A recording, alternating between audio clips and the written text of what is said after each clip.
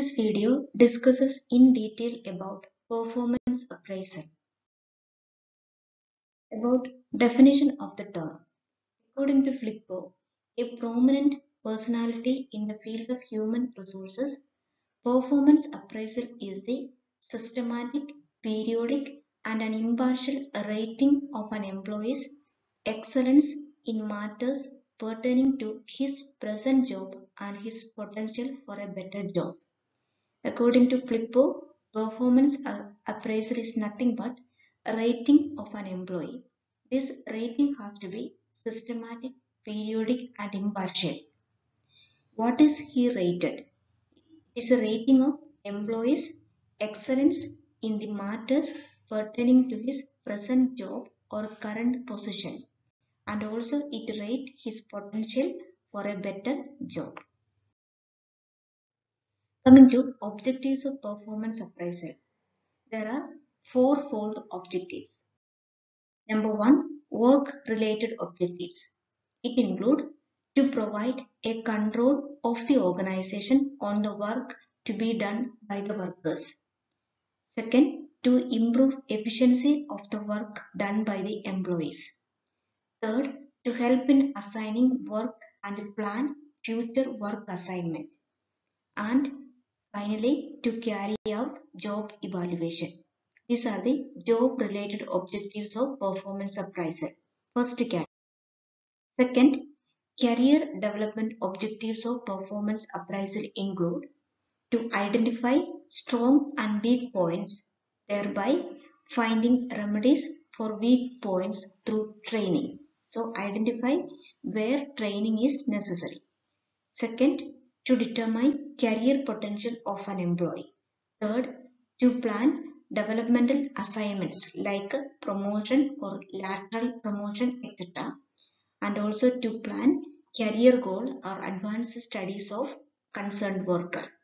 These are the career development objective, the second part of performance appraisal. The third set of objectives are related to communication. That is, to provide adequate feedback on performance, to clearly establish goals, that is what is expected of members of a team, then to provide counseling and job satisfaction through open discussion on performance, and lastly, to let employees assess where they stand within the organization in terms of their performance. So to communicate all these aspects of performance, we need a tool, and that tool is the performance appraisal. The fourth set of related to administrative control. To serve as a basis for promotion and demotion by the top level management, performance appraisal serve as a basis for allocating incentives, to serve as a base for determining transfers of the employee, and also it serve as a base for termination in case of reduction of the staff. These are the administrative objectives of performance appraisal. So the objectives of performance appraisal can be employee related, career related, administrative related, and communication related. Coming to 9 principles of performance appraisal system. Single employee should be rated by 2 evaluators. There must be continuous and personal observation. The rating should be done by immediate superior of any subordinate. A separate department may be created for effective implementation of performance appraisal process. Next one, rating should be conveyed to the concerned employee.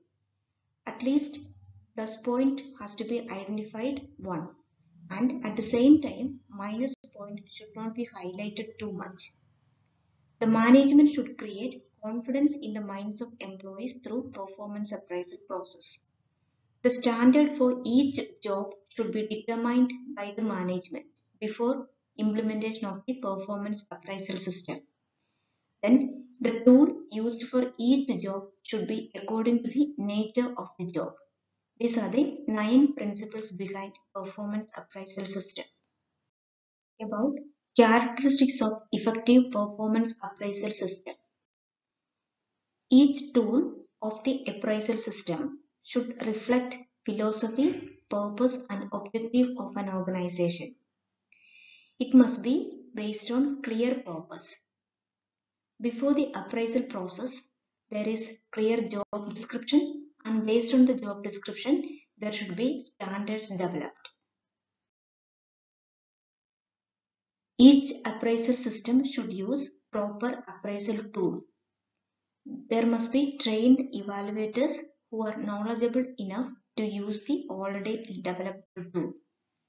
The entire appraisal process has to be communicated to the workers concerned.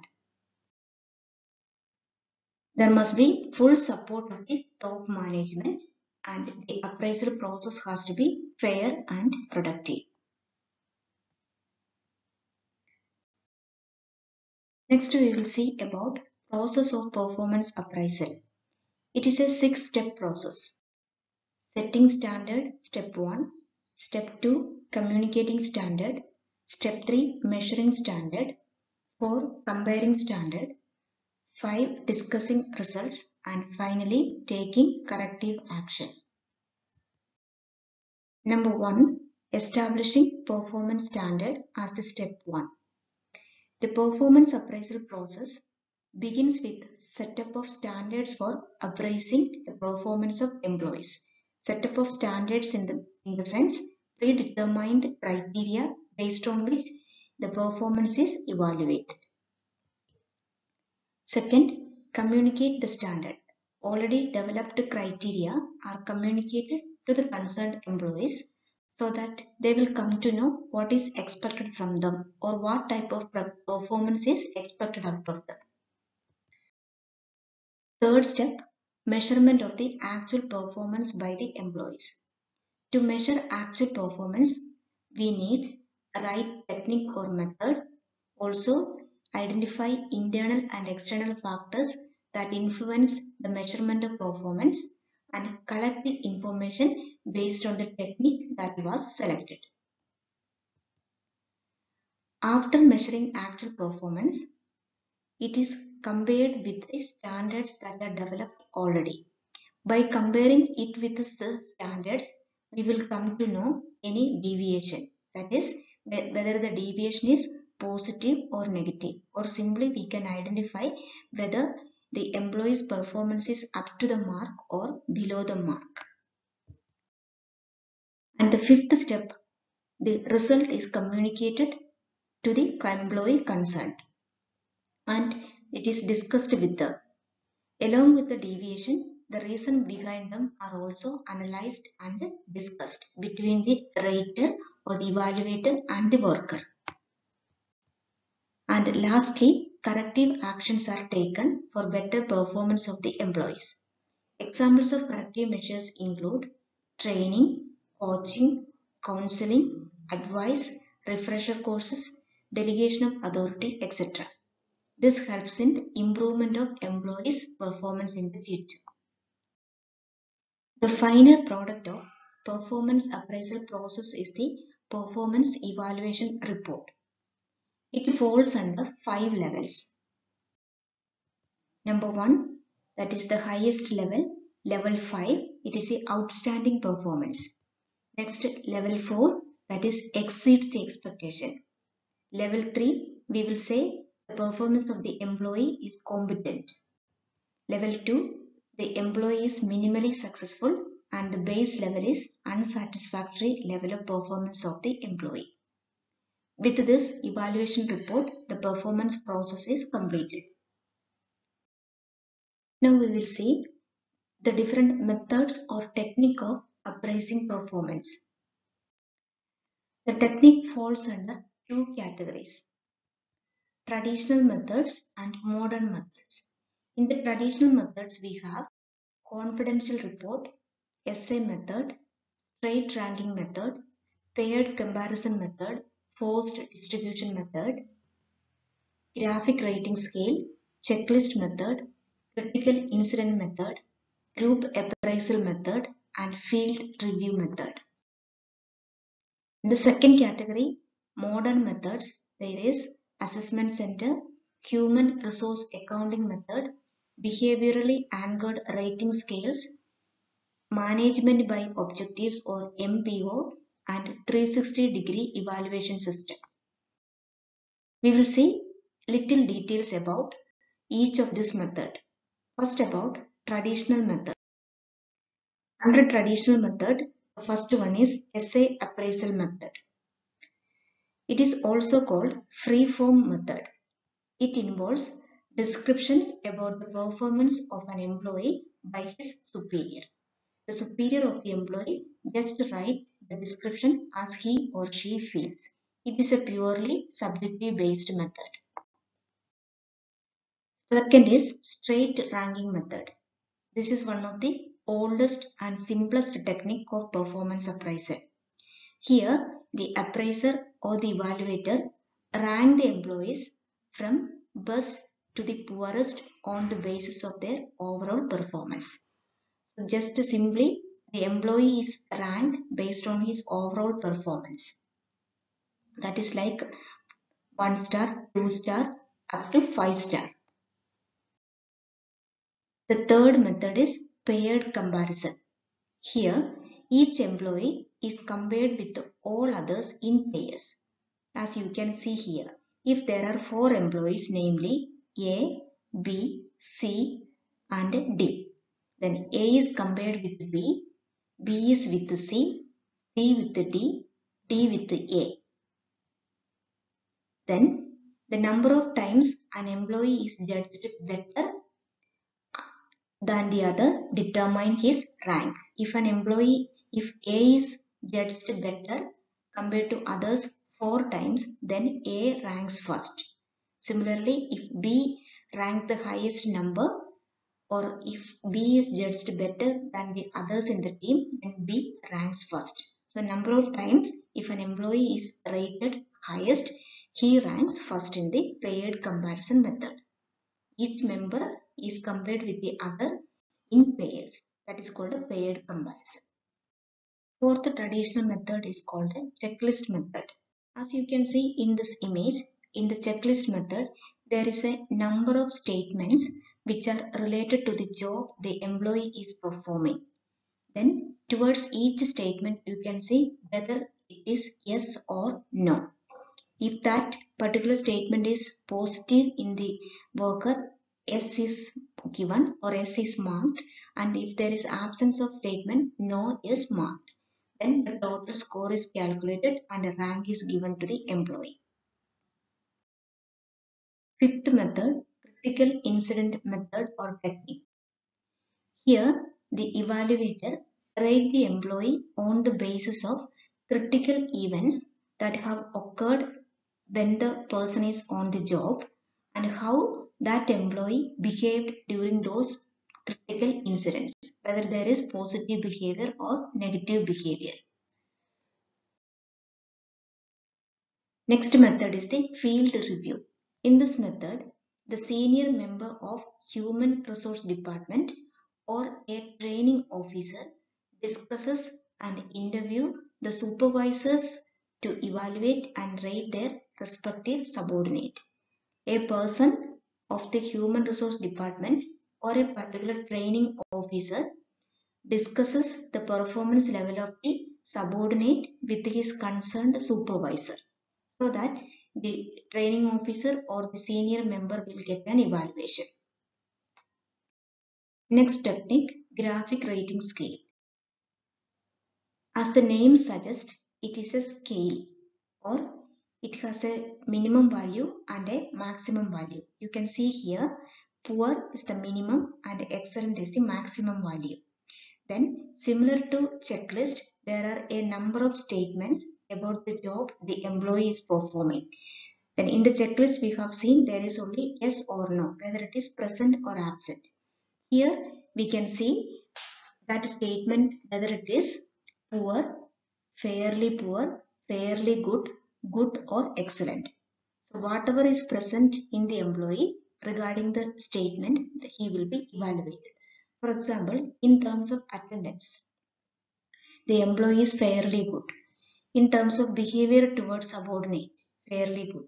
Sincerity to the job, good. Dependability to the person, excellent. That is what graphic rating scale. scale. Next method is forced distribution. In forced distribution, there are three classifications. The upper 20% is called A employees or A players. They will decide the fate of the organization. They are the highly performing employees or outstanding employees.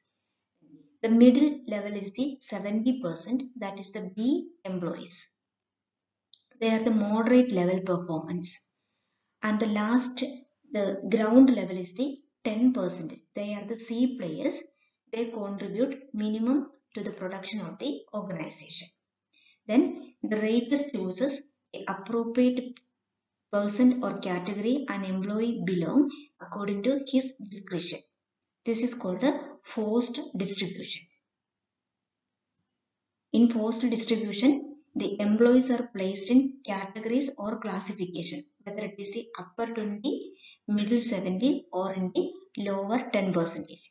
In the previous traditional methods, they are not placed in any classification. They are singly evaluated based on their performance using a particular tool.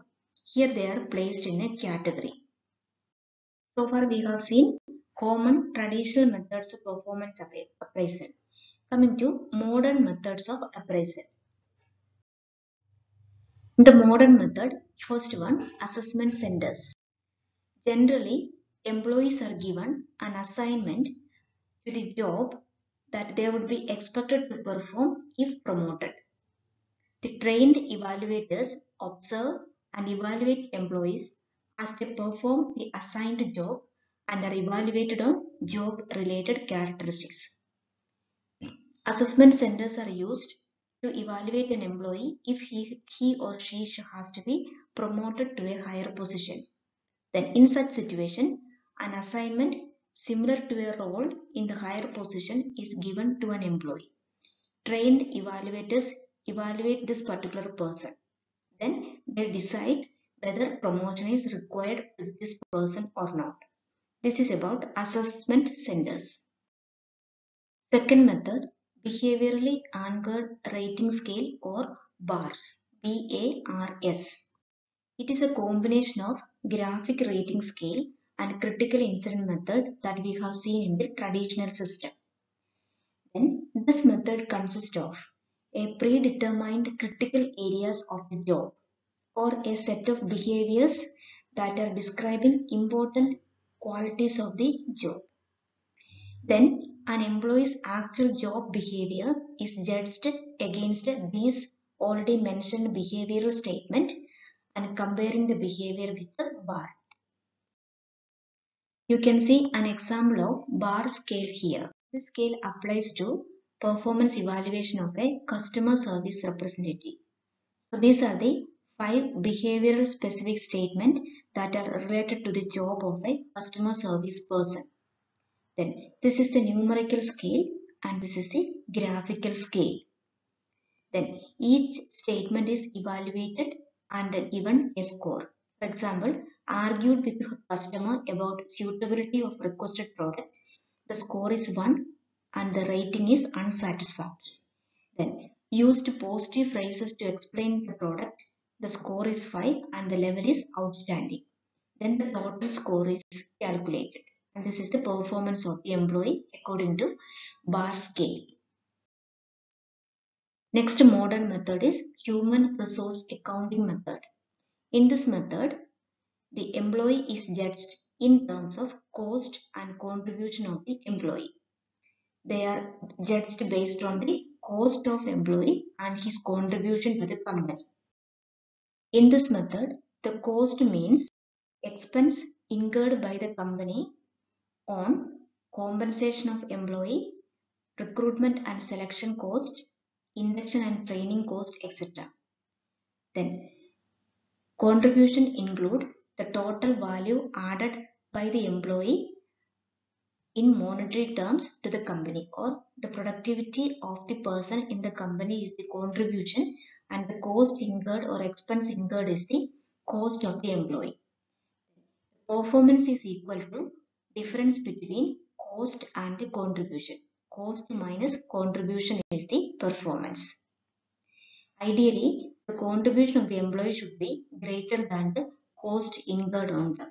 This is about human accounting system. Fourth method is 360-degree performance appraisal method. Then here the employee is evaluated by his superior, by the suppliers, by the team members, by the employee's subordinate, by the employee's peers, and the employee's customers. So from 6 different directions the employee is evaluated in addition to the self-appraisal by the employee. The essential 4 components of this system is self-appraisal, superior's appraisal, subordinate appraisal, and peer appraisal. In addition to this 4 system, there can be appraisal by customer and suppliers, also by team members. Last method in the modern technique is management by objectives, abbreviated as MBO. In this system, the goals are mutually set by the top management and the workers.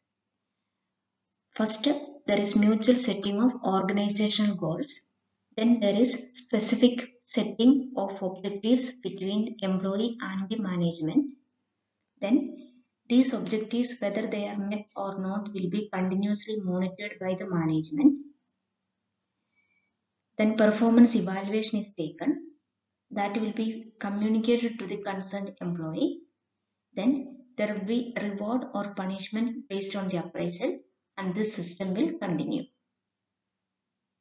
Here comes the end of different techniques of performance appraisal, that is traditional methods and modern methods. About some common errors in writing performance evaluation. First one, halo effect. This is the tendency to give an overall rating based on a single trait.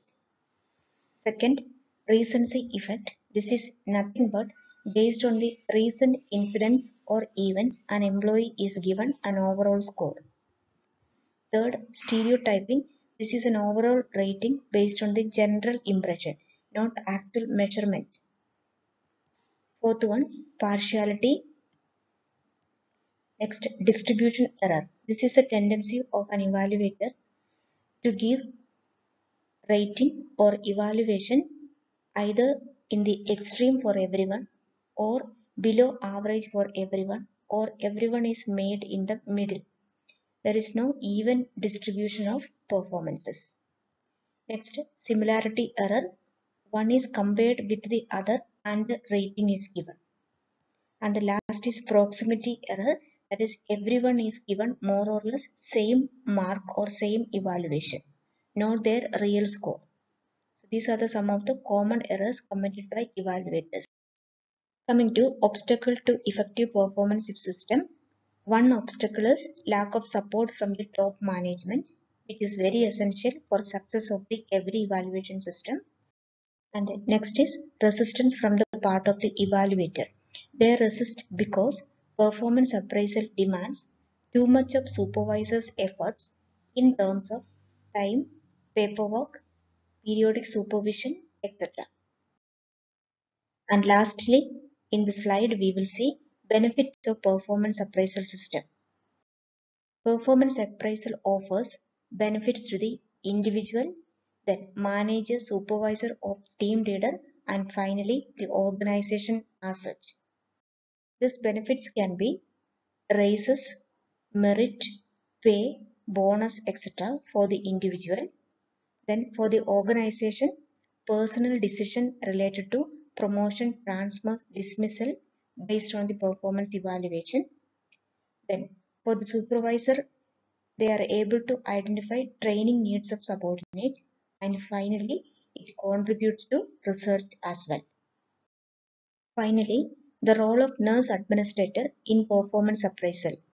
Manage and supervise the work of others directly and through subordinate managers.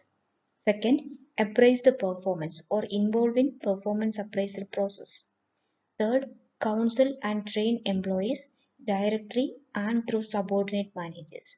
Fourth, monitors smooth functioning of performance appraisal in the department. Understand, interpret and apply laws, rules, regulations and policies related to performance appraisal, develop and implement disciplinary action as necessary, collect, interpret and evaluate narrative and other data pertaining to performance appraisal. This is the end of this long video. Thanks for watching.